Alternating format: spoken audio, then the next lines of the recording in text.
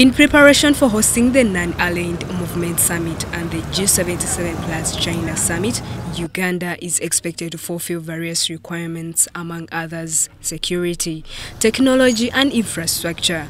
To ensure the success of these summits, the United Nations Development Programme has donated ICT equipment to the Ministry of Foreign Affairs.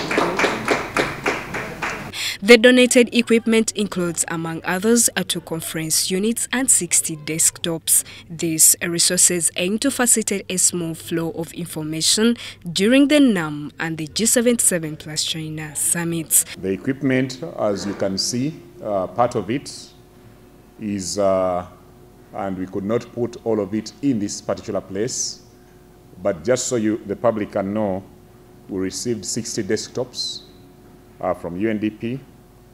We received 2 heavy-duty photocopiers, 2 desktop printers, 35 Wi-Fi access points, and 2 conference units.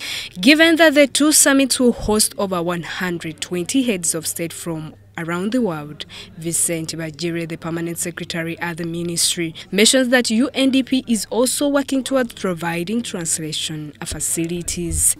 The UNDP is also going to support us with translation facilities during the summit. As you know, for a multilateral summit such as NAM and G77, you can get everything right, but if you don't get the translation right, you spoil the summit.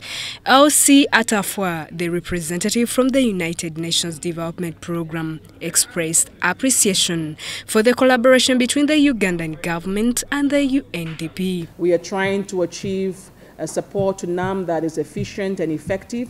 We are trying to sow a seed into the digitalization agenda of the country. We are trying to promote trade issues. The Non-Aligned Movement is a forum comprising 120 countries that are not formally aligned with or against any major power blocs. It was founded with the objective of supporting developing countries in the context of the Cold War confrontation. Justin Nakami, UBC News.